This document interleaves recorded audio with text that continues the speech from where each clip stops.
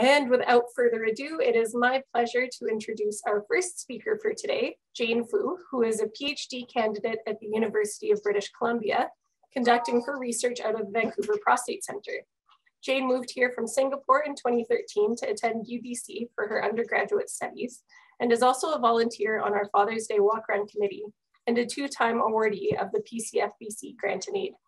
Jane will be speaking on her research, structure-based development of MYC inhibitors for neuroendocrine prostate cancer. All right, so I'll turn it over to you, Jane.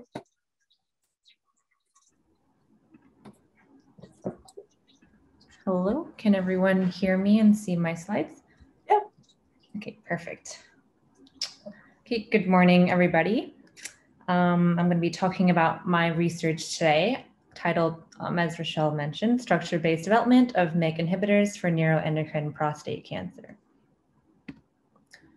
So, sorry, one sec. Let me just get our faces out of the way here. Okay, so first I'm going to go over what neuroendocrine prostate cancer is. So we start off with primary prostate cancer that is typically driven by androgens or testosterone. So what happens is the androgens bind to the androgen receptor, which turns on these genes that drive the progression of prostate cancer. So this type of prostate cancer is typically treated with androgen deprivation therapy, or ADT, which limits the amount of androgens in the body, sort of like getting rid of the food that the cancer needs to survive. A subset of these will then develop into a more aggressive form called castration-resistant prostate cancer. And this type of cancer is typically treated with anti-androgens or chemotherapy. But once again, a subset of these will develop into an even more aggressive form called neuroendocrine prostate cancer. Now, what's interesting about neuroendocrine prostate cancer, or NEPC, is that they no longer express the androgen receptor. However, what they do express is an increased amount of this protein called NMYC. So how NMYC is increased is through amplification or overexpression. And what this means is we normally have the normal amount of the NMYC gene, and this will give the normal amount of the NMYC mRNA, which is sort of the instructions for making the protein, and will result in the normal amount of the NMYC protein. However, when we have gene amplification, we have more number of copies of that gene, which will result in more amounts of that mRNA and more amounts of the NMYC protein. So why do we care about this NMYC? So NMYC is a driver of neuroendocrine prostate cancer, and we think it's what allows this cancer to be dependent of, or it's what allows the cancer to be independent of the androgen receptor and promote the emergence of neuroendocrine prostate cancer. So as I mentioned, it's typically overexpressed in neuroendocrine prostate cancer and is normally associated with resistance to current treatments. So how NMYC works is it binds to its partner called MAX, and it forms a sort of complex of the two proteins, which I will call the MYC-MAX complex. And what this complex does is it goes in and it binds to the DNA, which turns on these genes that promote cancer development and progression.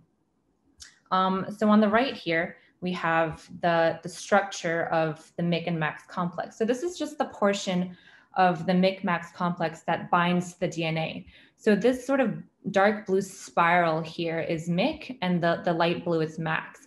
And it binds to the DNA, which is shown here in red and yellow.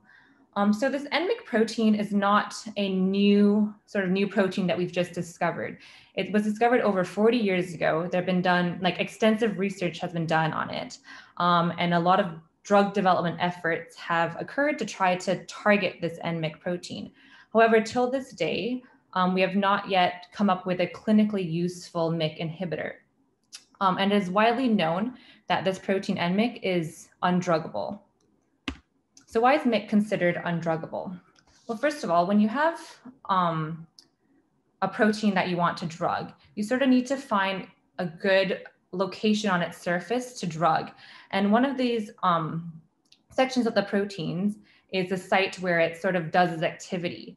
However, MYC lacks one of those active sites. Its function is mainly to sort of interact with other proteins. So then we think, why don't we just find a drug that stops it from interacting with other proteins?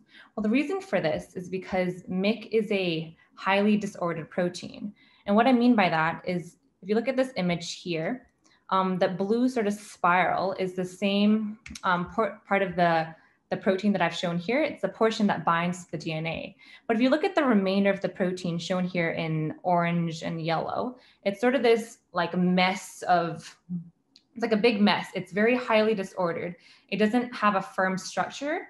It is extremely dynamic and moves around. And because of this flexibility, we have not been able to fully know what it looks like. We don't know the structure of it, so we don't know how to, what parts of it we can target or design drugs to inhibit it. On another note, another reason why MYC is considered undruggable is because it is involved in a lot of normal physiological processes for normal like body functions.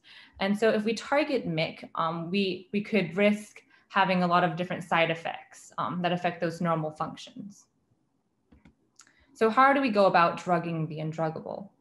So what we've done is we've looked at a database of compounds and done a virtual screen of about 6 million compounds. And out of the 6 million compounds, we've identified certain compounds that sort of work better than others. And we've modified them and tweaked them and come up with one main compound shown here at the top right, we call VPC 7619, that has sort of worked the best. And how this compound works, it sort of binds to the location of the MYC-MAX complex that binds to the DNA. So if that pocket is bound, it will not bind to the DNA and will not be able to do what its normal function is. So here I've shown the image of that pocket. So once again, this blue spiral is the MYC protein, the red spiral is the MAX protein, and this sort of gray globular structure here is that location that binds to the DNA. And our drug is shown in green here, and it sort of fits tightly into that space. And because it's there, it sort of blocks this location from binding to the DNA. So this is just a representation of how it works. Normally we have that MYC-MAX compound or complex that binds to the DNA and turns on these genes that allow for neuroendocrine prostate cancer development and progression. However, when we treat the cells with our drug, it will prevent that binding and those genes don't get turned on and ideally stop the growth of these cancer cells. So we've tested this compound in some neuroendocrine prostate cancer cells. So let me explain this graph real quick.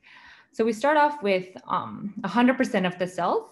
And if you treat it with our drug and the drug works to kill the cells, you see less growth and the line sort of going downwards, which is what we do see here with these neuroendocrine prostate cancer cells. On the right here, what we wanted to do was to see whether our drug truly does affect the MYC protein. So we've taken these cells, which actually do not have the MYC protein in it. And if it doesn't have MYC in it, it shouldn't be affected by a drug, which is what we do see. So we start off with 100% of the cells, and as we add the drug, they do not start dying, implying that our drug does target the MYC protein. So this is just one of many experiments we will do to test our drug. So we will test it in these sort of growth experiments to see that they stop the growth. We will look at how our drug affects MYC activity and its function. We will then look at whether our drug will bind directly to that site that binds the DNA on our complex. And then after that, see that the drug does actually prevent the binding of MYC and MAX to the DNA. And finally, after all of that, we want to see if we can sort of solve the structure of the protein complex, so MYC and MAX together with the drug in where we designed it to fit into, to see that it does bind to its correct location.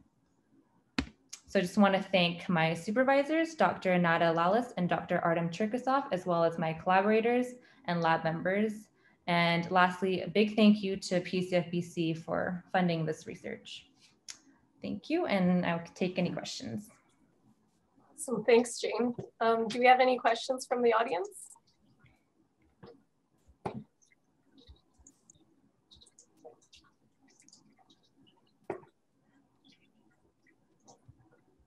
I hope that wasn't too hard to understand. Hey, Jane, I thought it was really good. Yes.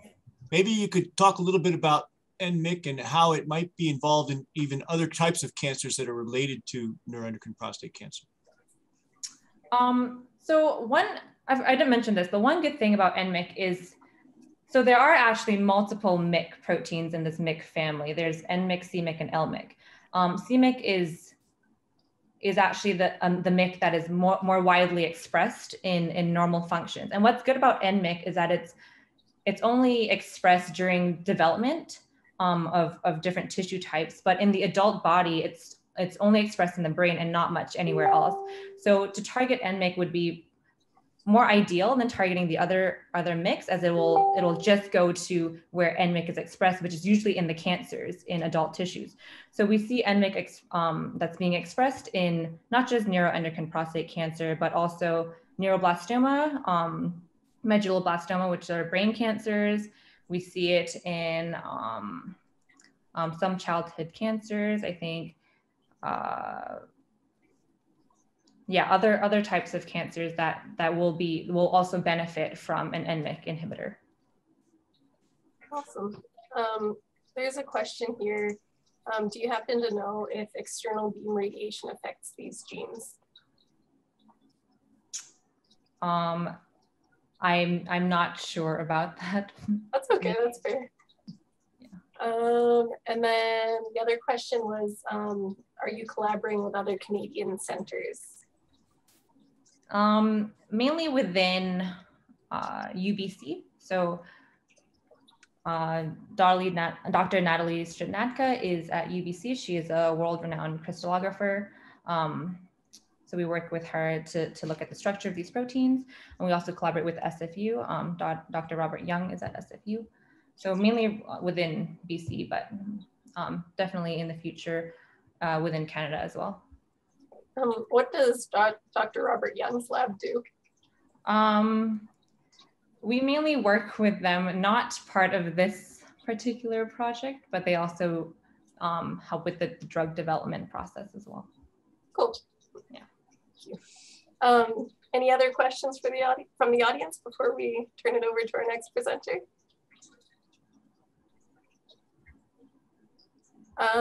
We've got a question. How prevalent is NMIC in the body, I guess? No, turn it around. How prevalent is NEPC? NEPC it makes up less than 1% of prostate cancers. So it's not super prevalent, but it is very aggressive, and it's not good. Fair enough. Anyone else? All right, thank you so much, Jane. Let's turn it over here. Okay.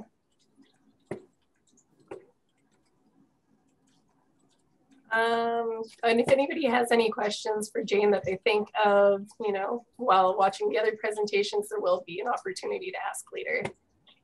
So our next presenter is Dr. Felipe Eltit, who is a postdoctoral fellow in the Department of Urologic Sciences at UBC and is supervised by Dr. Michael Cox. Dr. Eltit was also trained as a dentist in Chile and after 7 years of clinical practice, moved to Canada to pursue his doctoral studies. As a postdoctoral fellow, Dr. Eltit's research focuses on prostate cancer metastasis. Today, he will be speaking on his research, Effects of Prostate Cancer Metastasis in Vertebrae. All right. Hello. Thank you. Am I on stage now? Can you see everything? Yep, looks good. Okay. Well, thank you. And our project is called Effect of Prostate Cancer in Metastasis in Vertebrae. And as it was said in the announcement, I'm from Chile, if you want to know who this guy is. And of course, from Chile, you know, all Canadians love penguins, Patagonia, and the desert. But I live a little bit south, although close to all of those places. But my work was in dentistry. I basically was focused on solving the most frequent dental problems in basically in population in risk, poor population, as you can see here, me working in a camp in low income setting, trying to teach my students. And I became some kind of expert. I gained a lot of expertise in analyzing mineralized tissue as bone or teeth or enamel, which are highly mineral tissues and their disease and alterations in order to prevent this pathology. So when I came to Canada to study materials engineering department and start working in the in the Vancouver Prostate Center, I realized that there's 90% of advanced prostate cancer metastasized to bone. And when I check out the literature, there's not much out there. 2 or 3 papers with a proper analysis of the bone of prostate cancer, as we will analyze in other fields of a study of minerals research. These bone metastases produce severe pain, are the most painful effects of prostate cancer, and produce weakness and bone fracture. And some of those fractures, if they're especially the ones in the spine, produce a spinal cord compression, as the one we have here from one of our patients. Spinal cord, the fracture of the vertebrae here generates a spinal cord compression here, and this patient was immobilized from I think that was T6 and down, basically from the thorax and down. So I decided to study this, and also there is another issue here. Most of these lesions are osteoblastic, which means they generate more bone, different from other countries that restore bone or destroy the bone. The prostate cancer is defined as a tumor that generates more bone.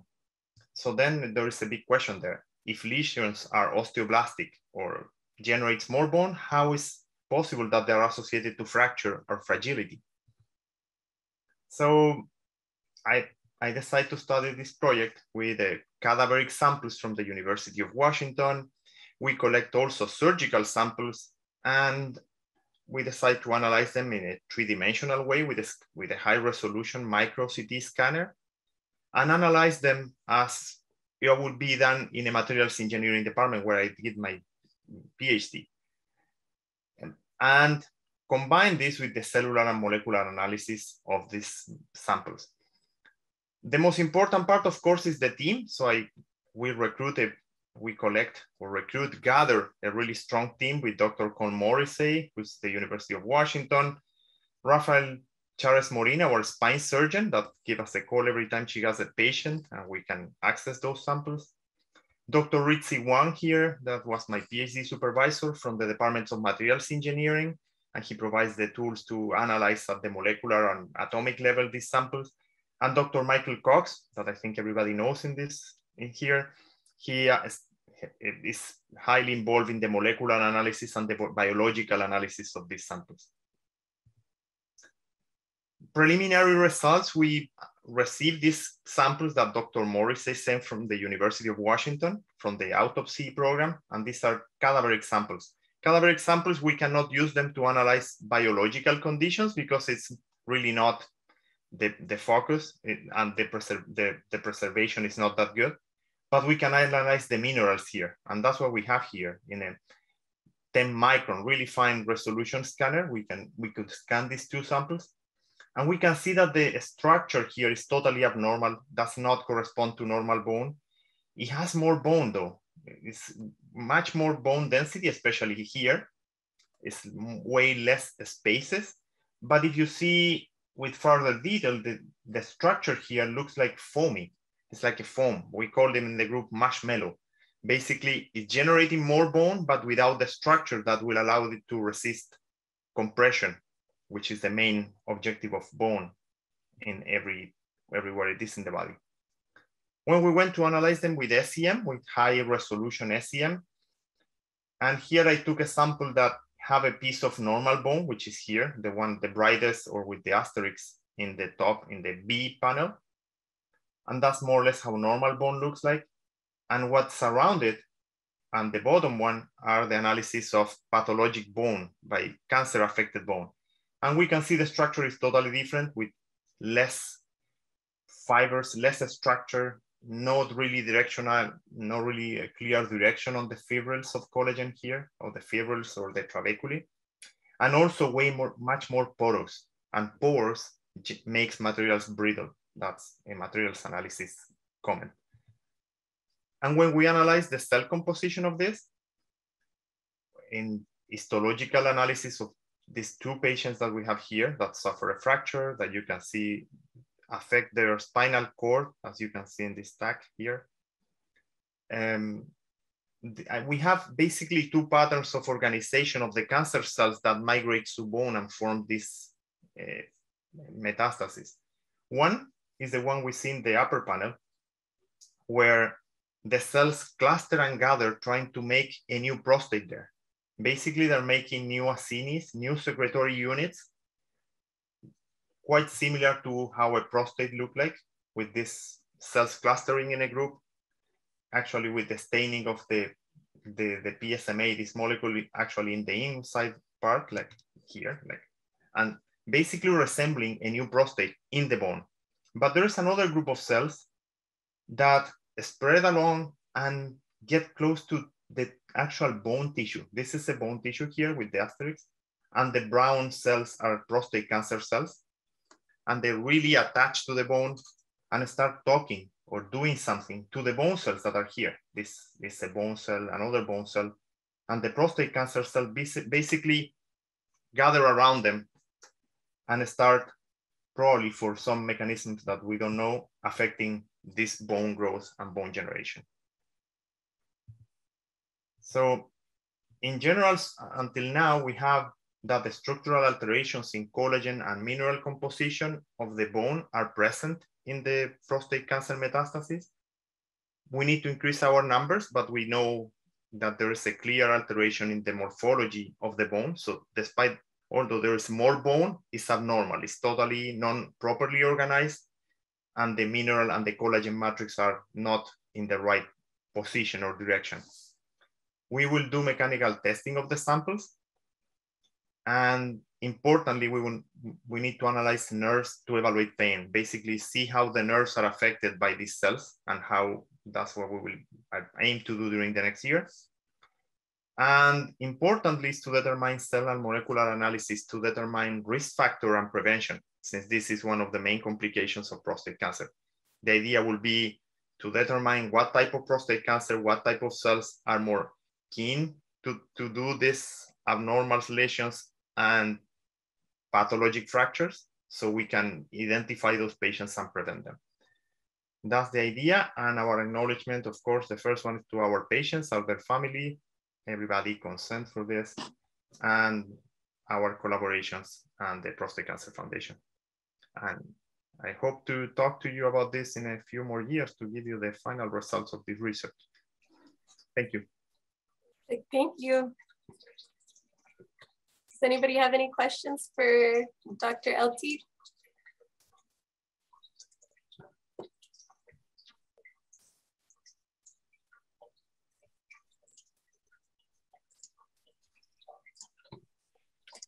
Does he know of any other organization that's doing this kind of research? Well, this kind of research is, that's why I started, because I couldn't believe that nobody was studied the bone as the main matter. Probably there are a few issues, and I can name you a few. Bone, when the patient have these fractures of this bone metastasis, they usually don't get surgery. And in case they get surgery, they're not biopsied. So when I went to a UBC hospital to ask for biopsies of these samples, they don't have any, because the patient is known to have prostate cancer. So there's no need to do a biopsy there's no need to do diagnosis. It's known that it's a prostate cancer, it's metastasis of prostate cancer, so everything goes to garbage. So what I've done in the last year is, whenever I receive a call, I just go and tell the surgeon, please, everything you're throwing away, put it here, and I'll work with it. So basically there's not. And the only place they have samples is this rapid autopsy program, which is in the Fred Hutchinson Center in the University of Washington. But they analyze the cellular biology of the metastasis. They don't have the capability or the knowledge to analyze in a materials perspective, crystal atoms, and the more materials engineering. So that's why when we contact Dr. Morrissey, he kindly provide us the samples. We show him the results, and now he's sending more samples from those patients. But that's an autopsy program. It's the only people that collect bone is from autopsies. That's there are other programs that are interested in the immune environment of these bone specimens, right? So out of Boston and the surrounding MIT groups, they've been very interested in the immunotherapy from this perspective. But again, there's no one else in the world that's really looking at this level of resolution, level of detail at how the cancer actually affects the bone architecture itself. And actually in Colorado, there's the other group that also work with this kind of thing. That you're right. That's the thing. We've got 2 questions in the chat here. Once the prostate cancer has moved to the bones, is it terminal? Sorry? Once the prostate cancer has moved to the bones, is it terminal? Well, it's in advanced prostate cancer. Yeah, is the final stage. 90% of advanced prostate cancer have bone metastasis. The studies are done in autopsies of patients who die from prostate cancer, said almost 100% of the patients get it. Then it's harder to treat. Yeah, is the worst part and the most painful, because well, in every patient of cancer, you know that the bone is the most painful part of the process. So, yeah. Can you take live samples from a patient prior to radiation? Oof. No, that's an ethical problem. Our patients, the only way we can get samples is patients that already have a fracture, that have surgical indication. It's not possible to get. And the other people work with mouse model, but mouse bone is not even similar to humans at all. So it's not a parallel. The way of staining the sample obtain is the key. And that's why in a year, we have obtained 3 already. So I aim to get to 5 or 6 and have a decent project with that number. Thank you. I'll do one more question if that's okay. Okay. Could the bone generated possibly rupture the nerves? Yep, that's part of what I want to analyze, see how the bones, usually they say in other type of cancers, it's because the pH when you're generating something, but nothing is really clear. There's no real studies on how the nerves distribute there. As I told you, there are no samples. Nobody has a really good collection of samples to do imaging, a few cadaveric sample centers, and it's not much out there. Thank you. Thank you so much. Okay, our next presenter is Karan Khanna, PhD candidate. Where are you? There you are. Spotlight you. PhD candidate in the Faculty of Pharmaceutical Sciences at UBC, working with Dr. Carla Williams. Karan is also a registered pharmacist with a keen interest in personalized medicine. Today, he will be speaking on his award-winning research, biomarker analysis of extracellular vesicles to improve prostate cancer detection. Perfect. Can everyone see my screen? Yep, let's do it. Okay, perfect. So my name's Karan Khanna, and like she mentioned, I am a PhD candidate studying under Dr. Carla Williams in the Faculty of Pharmaceutical Sciences at UBC. And we're focusing on analyzing biomarkers expressed in extracellular vesicles to help improve the diagnosis of prostate cancer. So current methods to help screen for prostate cancer are still limited to the PSA blood test and digital rectal examinations. However, both of these tests are not perfect. Cases of prostate cancer can either be missed or falsely diagnosed due to the inaccuracies of these tests. For example, for every 10 people that are screened with a PSA blood test, about 25% of these people will have an elevated PSA and not have prostate cancer. Between around 30% of these cases will have an elevated PSA, but they might not even be treated since the prostate cancer is a very slow growing disease. And 15% of these cases might even be missed. For this reason, we're focusing on identifying alternative, non-invasive, and rapid diagnostic markers. And one of these areas where we can look at is to help create rapid diagnostic markers that can be implemented into practice quickly is through the analysis of blood. So inside the blood, we can have circulating tumor cells, we can have proteins that are being excreted, and lots of DNA, RNA. And what Dr. Carla Williams' lab focuses on studying is these very small nanoparticles called extracellular vesicles as a novel method to help diagnose prostate cancers. So in a single milliliter of blood plasma, there's nearly 10 billion extracellular vesicles present. These can range anywhere from 40 to 1,000 nanometers, and they carry very important information regarding the cells they're being released from. Most importantly, nearly all cells in our body release these EVs, including the cancerous cells. And our focus is on identifying EVs released by cancerous cells of the prostate and comparing this to the EVs released by healthy cells of the prostate with the goal of helping to improve the treatment of prostate cancer by identifying these differences. In order to identify prostate-derived EVs, we focused on characterizing biomarkers that are commonly overexpressed in prostate cancer cells, similar to like STEAP1 or PSMA. So in our case, we focused on STEAP1, which is known as the 6-transmembrane epithelial antigen of the prostate. STEAP1 has recently been shown to be an emerging target for various clinical applications, including immunotherapy and clinical imaging. In healthy adults, the expression of STEAP1 is fairly low, but this becomes elevated in prostate cancer. So we thought since EVs will be released from prostate cancer cells, they may also have more STEAP1 expression as well.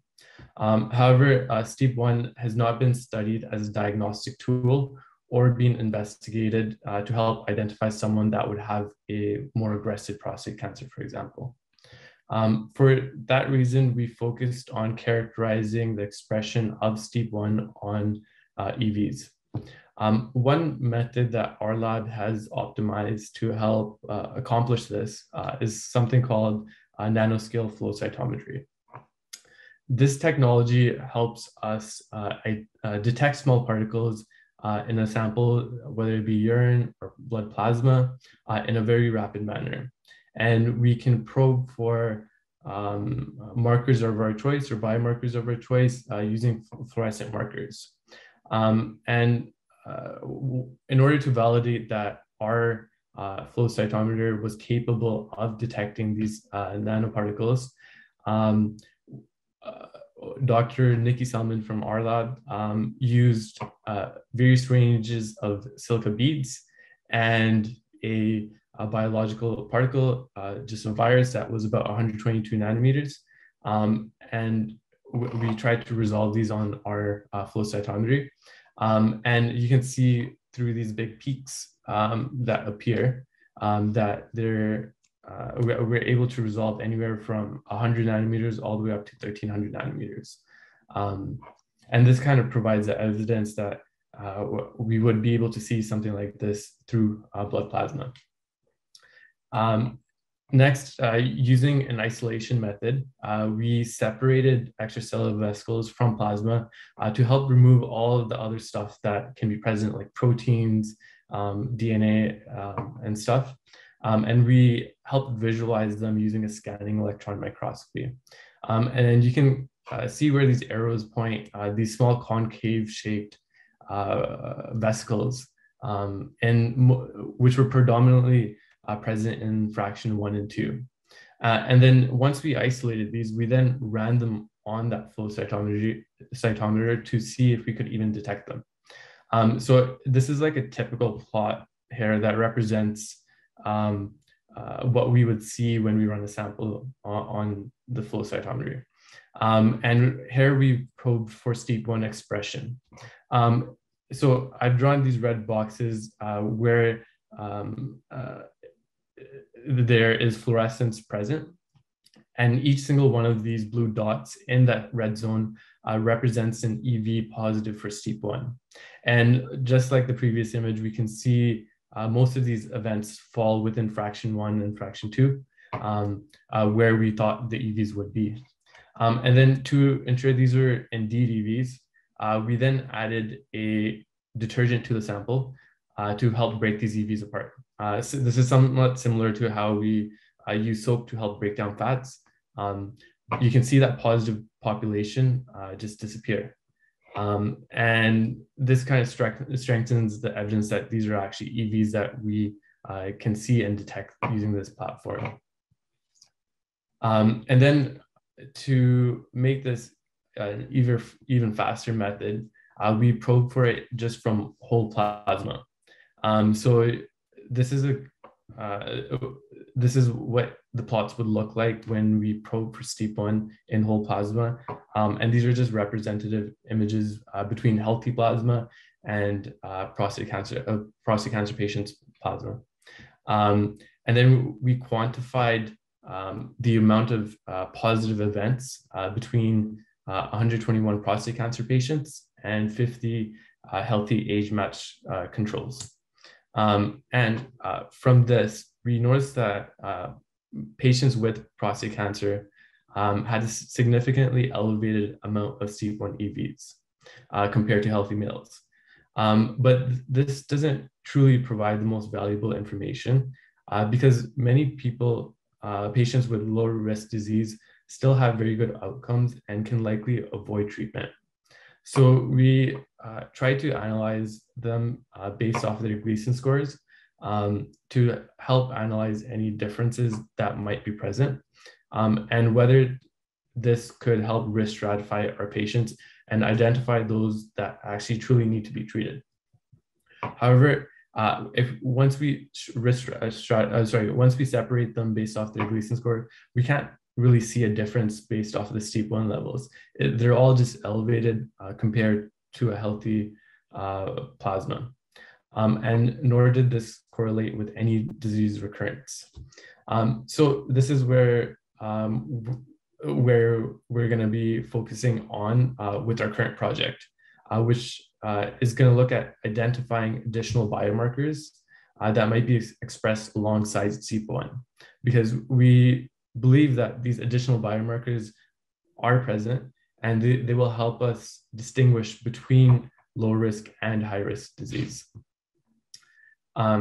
So in order to do this, we're going to be identifying proteins that might be expressed alongside STEAP1 in high risk prostate cancer patients by specifically taking out these STEAP1 expressing EVs and sequencing them for the proteins that are expressed alongside them.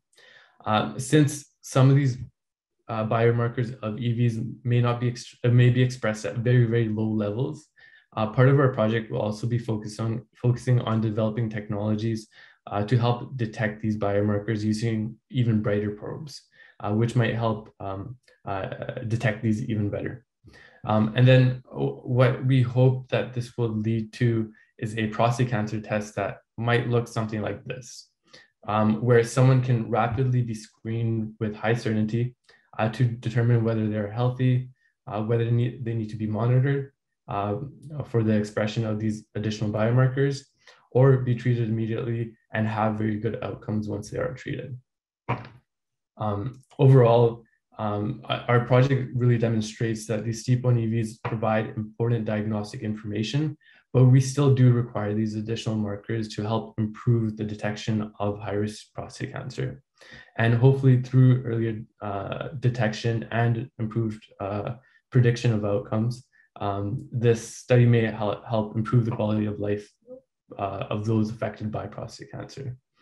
And then with that, I would just like to acknowledge the support from my supervisor, Dr. Carla Williams, our postdoc in the lab, Dr. Nikki Salmon, who really helped me with most of that project, and our collaborators and the rest of my lab members, and to the foundation as well for really supporting this project. And if anyone has any questions, I'd be happy to answer them now. Thanks, Karan.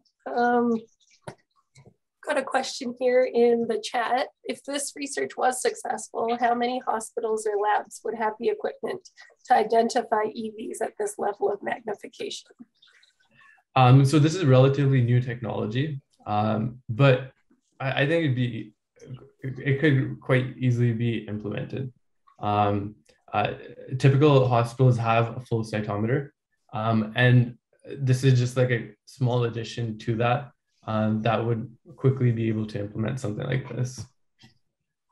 Great. We've got a question from Dr. Cox. Yeah. Hey, Karan. So back to Bob's initial question. Talk about your collaborators like Han and the other guys and where they are in the world. Yeah, for sure. So Dr. Han Liang is from the University of Toronto. And he was previously at the Mayo Clinic down in the States as well. Dr. Russ Alliger is from UBC Chemistry Department, and he's a leading expert on developing these probes, brighter fluorescent probes. Callan Lin is from the London Biobank, where we collect these prostate cancer patient plasma samples. And Andrew Johnson is at the UBC Flow Cytometry Court, where we've helped isolate these STEEP 1 EVs using adapted new technology. Awesome. I have a question just about the STEEP 1. Was there any correlation with the STEEP 1 and the PSA level? There was not. You haven't looked? That was looked at or not looked at? We did look at it, and there was no correlation between the two. Okay. Thanks, Mario. Anyone else? Oh, here we go. Are you hopeful that this approach could eventually differentiate between aggressive and non-aggressive cancer, and why? I'm quite hopeful because it's an avenue that hasn't really been looked at, right? So until we look there, we're never going to know. And I really think this is going to be a method to help differentiate between low and high grade disease and quickly implement something like this into practice. Awesome. Thanks, Karan. Yeah, no worries. Alrighty, so our next presenter is Ugur Meric Dikbas, PhD candidate completing his research at the LAC laboratory at the Vancouver Prostate Center. Just gonna spotlight him here. I can find you. There you are. Oh, no, you disappeared.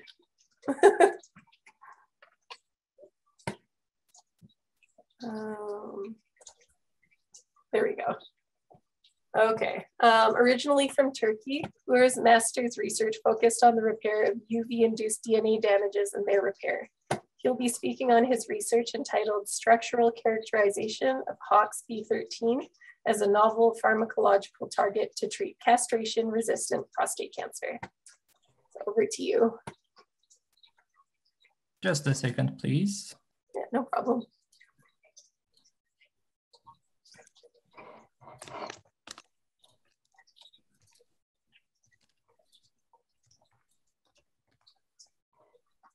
Okay, can you see my slides? Yep, looks great.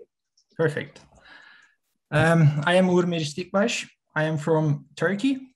I did my master's in UV-induced DNA damages and how they are repaired in bacterial cells.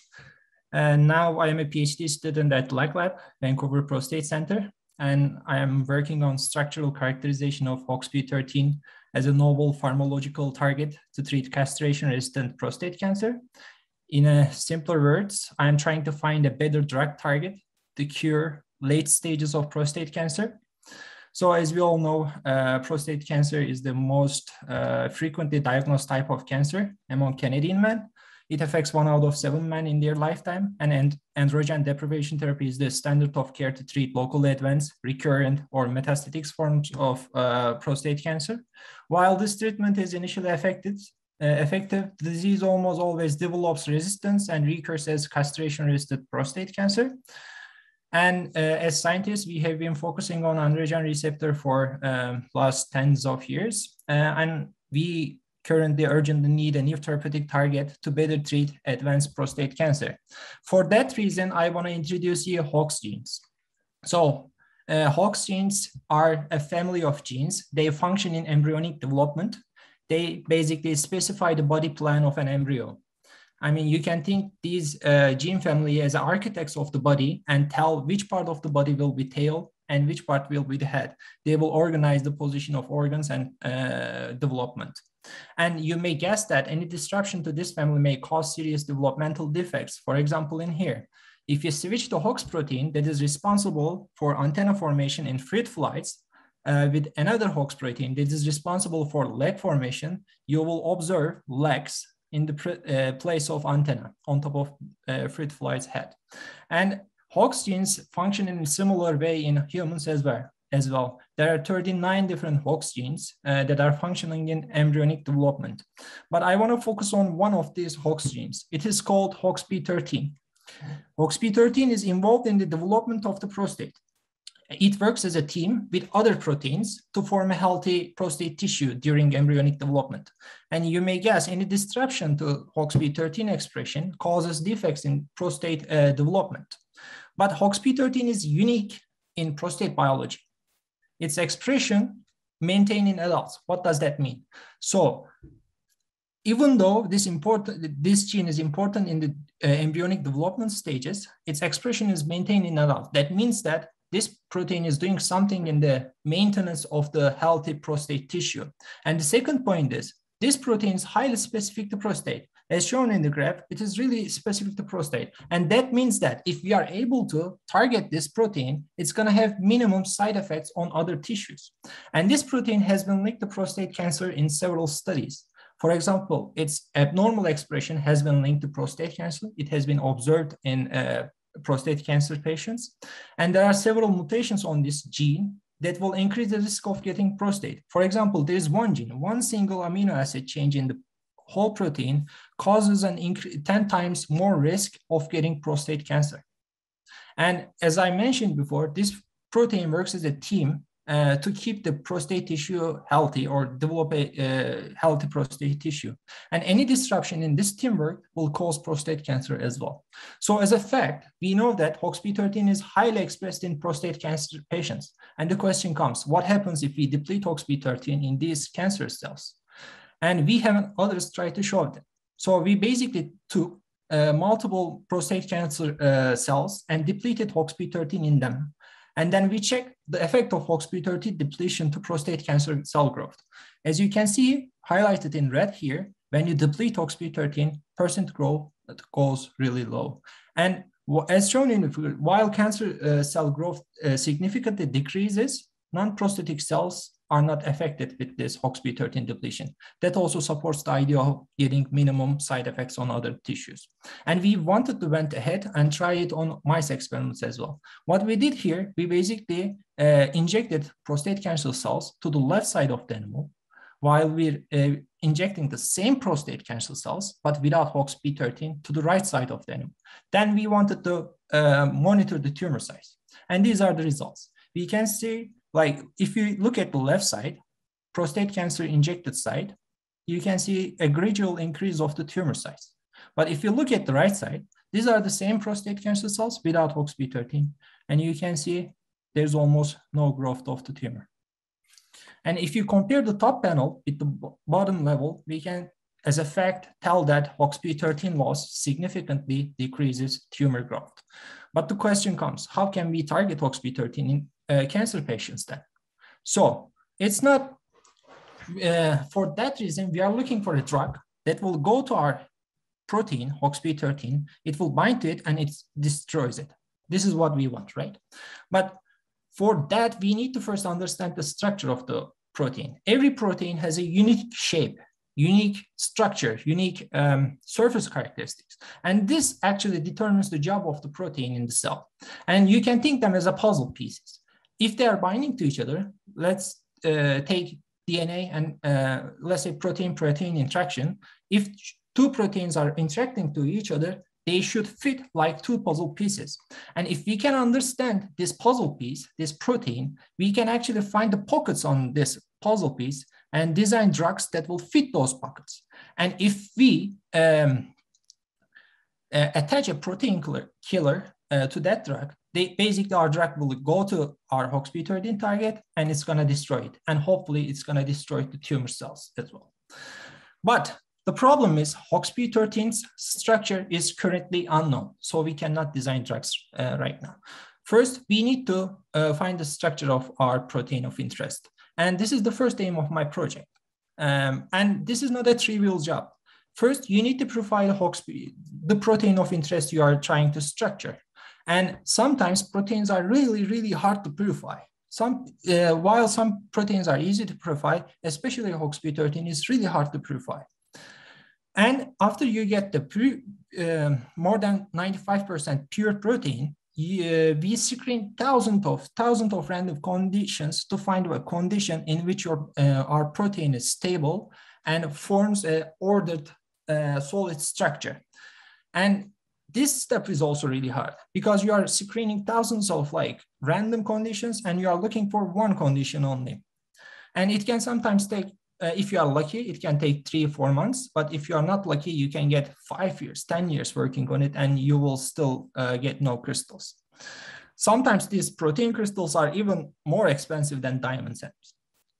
After getting the protein crystals, if we are lucky, you can shoot these crystals with X-ray beams. From that X-ray experiments, you will solve a structure of the protein, structure of your protein. It's going to look like this blue thing here. And after searching the pockets on the surface of this protein, we can combine computer science and chemistry to design small molecules that will fit into those pockets. And this is the main aim of our first project. And currently, we are at this step. We were able to purify this really hard to purify protein. And as our knowledge, this is the first time a lab is able to purify HOXB13 in full length and native condition. And we went ahead and screened thousands of crystal conditions and we were able to get initial hits from that. So we are at a step of optimizing those crystal conditions. So we want to make them better. Let me put it that way, a more diffractive way. And after that, we will shoot it and hopefully solve the structure of it for drug development studies. And as a second part of my project, as I mentioned before, it's like biochemical characterization of HOXB13 core-regulator interaction interface. In a simpler word, how it works as a team. As I mentioned, HOXB13 functions with all the other proteins to keep prostate cells healthy, right? And any disruption to this teamwork will cause cancers, prostate cancer. If you remember the mutation that I mentioned, it happens here in between the protein-protein interaction interface. So any disruption to this interaction can cause higher risk of prostate cancer. So for that reason, we will basically chop up our protein and other team workers, and we will try to map the exact interaction site. After finding the exact interaction site, we will try to understand how they are interacting, how they are dysregulated in prostate cancer, and we will be one step closer to understanding prostate cancer. So everything is under progress right now, but we have really promising results in our hand. Hopefully, I think it's very excited. I need to repeat this again. We are the first lab to have the full-length protein in our hands, and we are really excited to work with it.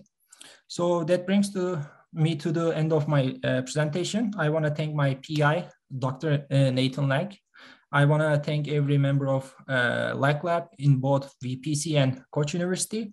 I want to thank Pathogen Lab, Lawless Lab. These are great protein labs located in UBC and VPC respectively.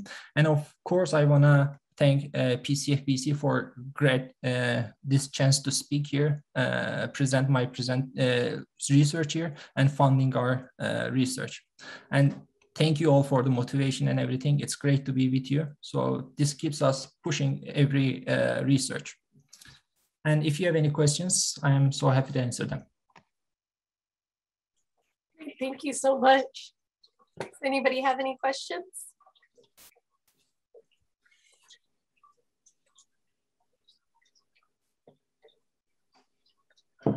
Can I stop sharing to see the questions? Sure, that'd be great.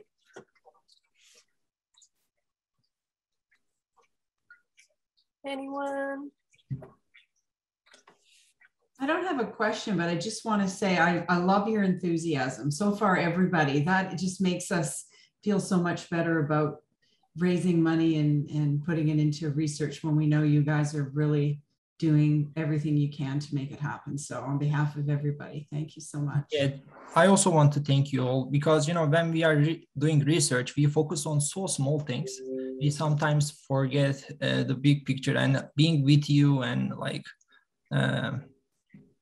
participating in those events like motivate us. That shows us like we are serving a great cause. I have a comment. Yeah, go ahead, Warren.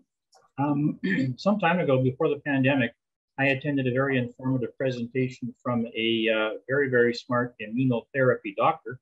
And his explanation was that the DNA in your body and every one of your cells talks to each other via a code that's similar to a barcode on items that you purchase at the store. And for some reason, these switches work in an on-off function, and something causes these biological switches to turn on when they should be turned off, or turned off when they should be turned on. And in his books, that is the secret to curing all cancers, because if he found the drug that could turn on specific gene switches, he could basically reverse any cancer at any stage. And he's been very successful at doing that with blood cancers, such as lymphoma or anything that's circulating through your blood. And I do believe he's had marginal success with pancreatic cancer as well. So anyway, I just wanted to share that information with you. Our lab is also very interested in those switches within the genome.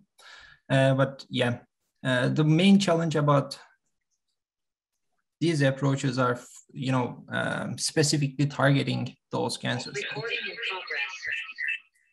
And these are all very good approaches. Hopefully we will get something. Okay, so thanks again, Ugur. Last but not least, we have Dr. Stephen Choi, postdoctoral fellow under the supervision of Dr. Wang, a leading expert in the field of prostate cancer modeling. Dr. Choi's doctoral dissertation focused on the critical role of MCT4 in suppressing the anti-cancer immune response. And he's here speaking about his latest research on developing MCT4 targeting drugs for treating advanced prostate cancers. All right, so hopefully everything works out here.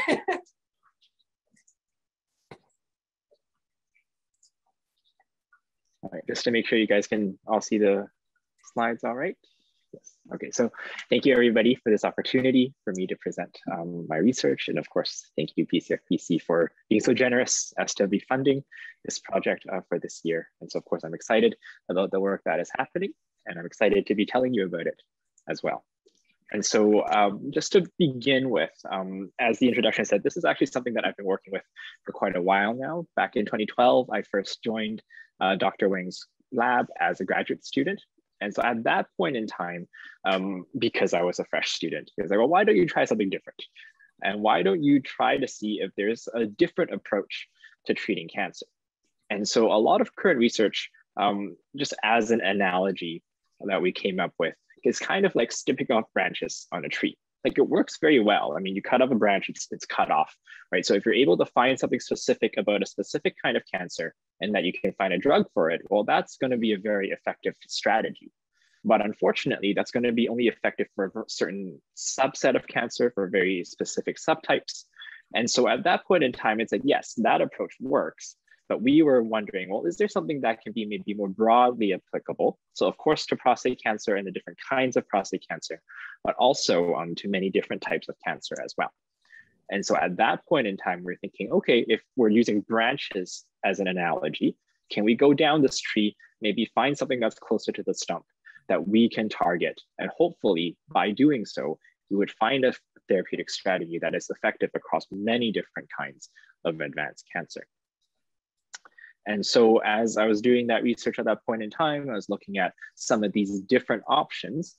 And so we were able to find possibly, at that point was a hypothesis. And of course, since then we've done some experiments and some research and have validated that hypothesis, but that there was a way that we can target one aspect of cancer cells that leads on to a lot of downstream effects as well.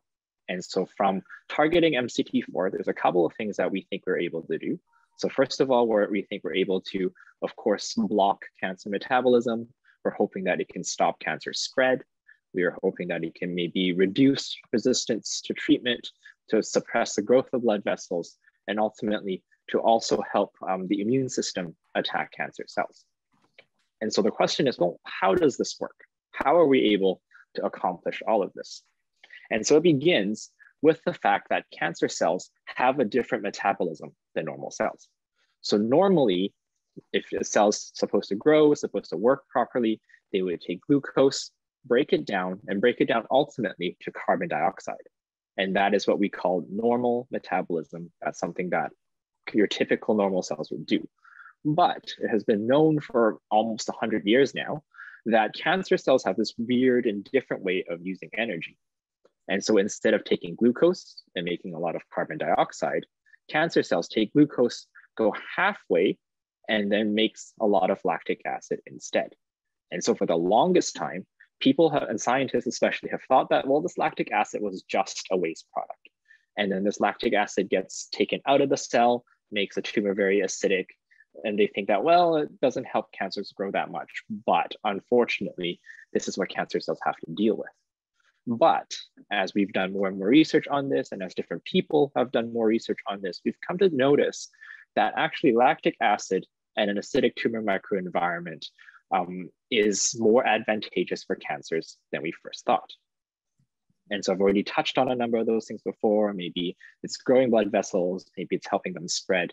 But one of the very important aspects of lactic acid is that it can suppress the anti-cancer immunity. And so one way of thinking about our immune system is that it kind of works like a seesaw. There's going to be the activated portion of it, the ones that kill viruses and bacteria and cancer cells. So you normally think that, okay, if you catch a cold or if you get a flu, that is the part of the immune system you want to work, to be able to clear your pathogens and your viruses, and of course, cancer cells as well. But there's a second half to this, which is the suppression side of it, is that you don't want your immune system to continuously be activated.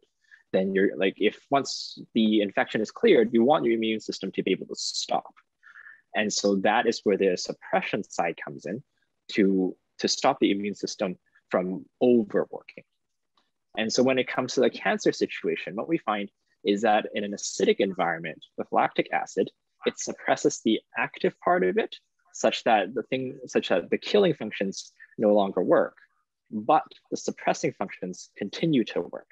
And so overall, as a seesaw then, you tip the balance towards suppressing the immune system, and so the cancer is allowed to grow. And so with all of this information, we then synthesized it into a hypothesis, which we call the lactic acid suppression theory, where in cancer situations, it makes a lot of lactic acid. And so if we're able to block a lactic acid transporter that is in the cancer cells, we would hope to have a lot of different downstream effects. And so of all these different ones, the primary ones that we're focusing on is the ability to block cancer metabolism and the ability to restore anti-cancer immunity. And so blocking metabolism is what we consider a direct effect on cancer cells, and restoring anti-cancer immunity is what we consider an indirect from the tumor microenvironment. And so together, all of these things then funnel hopefully into causing increased cancer cell death. So one of the primary proteins that is involved in doing this is the MCT4 transporter. And so it is, many people looking at many different cancers have seen that MCT4 expression is increased as the cancer gets more and more aggressive. And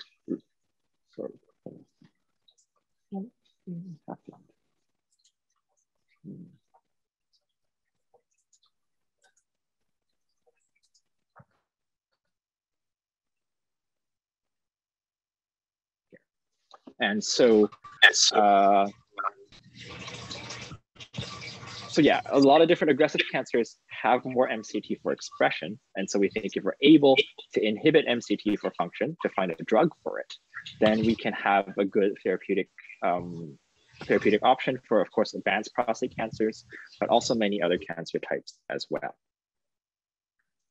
And so just to give you a general sense of the workflow that happens, you've already heard a little bit from Jane, especially that Dr. Cherkasov is one of our key collaborators on this project, and he has built an entire computer-based platform that is able to screen drugs quickly and to arrive at possible drugs that we can test in the lab. And so how it goes is that, as you've also heard from some of these other projects already, that we first start with a computer model of what the MCT4 protein might look like. We would find a place that a drug can possibly bind to. And then in the computer, we would go through all these different tests to speed up the drug development process. We would be able to screen billions, if millions, if not billions of compound, and say come up with 50 that we think would be the best. And so from there, we take it into the lab, and this is where a lot of my work comes in, of screening these compounds, of finding out which ones work and which one doesn't. And then we can go through different rounds of optimization to hopefully come up with a good drug that inhibits MCT4 and is not very toxic. And so we've done a number of different rounds at this point, and just to give you a representation or a little bit of a flavor in terms of what these drugs are actually able to do. So here we have prostate cancer cells that are grown in a dish. And so what we are able to do is we're able to either just grow these cells or add immune cells to them, and then we can throw in our compound as well. And so what we're able to see is that the blue line here is just the prostate cancer cells. And so the blue line, they grow, and then of course, once they crowd out the dish, then they stop growing, and that's kind of the end of your tumor. And so when we add immune cells to it, and this is the black line, you see some delay of cancer cell growth. And so this is similar to what you would expect, that there is some immune reaction against cancer cells, but not fully. And that is part of the challenge in the clinic, is that the immune cells are suppressed and they don't kill your cancer cells. And so with our compounds alone, we're able to have half of an effect. So this is the one side of our hypothesis where we're able to inhibit cancer cells directly by blocking their metabolism. But it is when we put our compound and immune cells together, then this is where we get a lot more cancer cell killing. And this is where we hope to see that the combined effects of both inhibiting cancer cells directly and reactivating the anti-cancer immunity.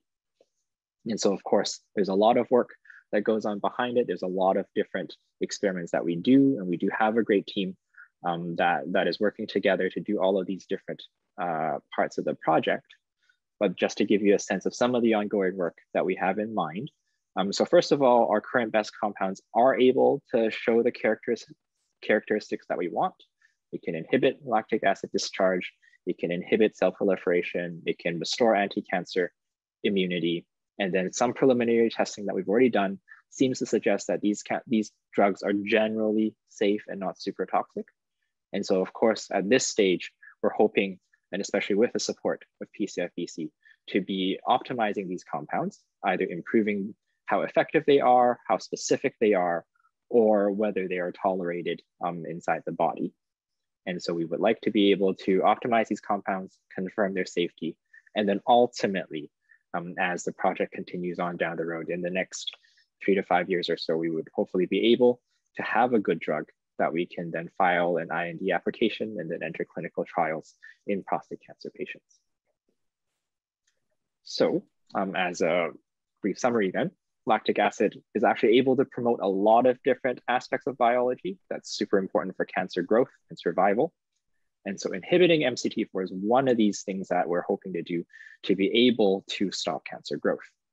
And so using the computer technology that we have at the Prostate Center and in collaboration with Dr. Cherkasov, we're able to identify some novel compounds, some chemicals that can inhibit MCT4. And of course, we are finding that these compounds are effective, and we're working on optimizing these to eventually down the road begin clinical trials. And so, of course, like I said, this is not just my own work, but a lot of different collaborators, a lot of different scientists and a lot of different people in the lab who's helped me out. And so of course, I would like to just take this time to thank them and also thank all the funding agencies throughout the years that have supported us. And at this time, I'd be happy to take any questions. Thank you. Does anybody, oh, we've got a question here in the chat. It's my understanding that intense exercise generates lactic acid in muscles, yet intense exercise has been shown to slow cancer progression.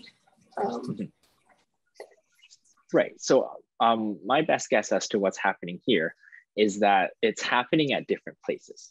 So intense exercise that generates lactic acid, a lot of that happens in the muscle. And so then it goes into the blood and your liver is able to process a lot of that.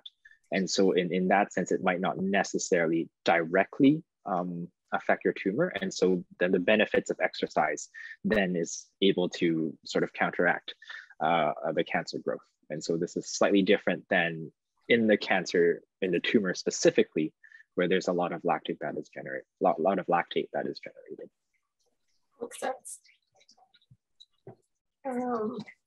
I have a follow-up. Go ahead. So describe to us why this approach is good for targeting the cancer and will not interrupt the ability of the muscle cells, for example, to expel the lactate that they generate during their activity. So this is something that we are trying to study. Like we are aware that, okay, there's a possibility that our drug might inhibit muscle function, or at least maybe it will reduce the capacity of how much exercise we might be able to do, especially the intense kind of exercise. So we don't have a very good answer. We haven't done enough experiments on that yet to be able to answer that question very well. But it is something that we're aware of. So MCT1 is actually in all of the tissues in the body. And so that's why we're trying to avoid that. Like if you're inhibiting MCT1, you might hit your lungs, you might have heart problems, it might target the brain. But MCT4 is the one that's more specific to muscles. And so I guess at least in our minds, we're like, okay, if we're stopping muscle function, it's probably a better drug than if we're stopping heart function, for example. And so MCT4 is a little bit more specific to cancer in that way.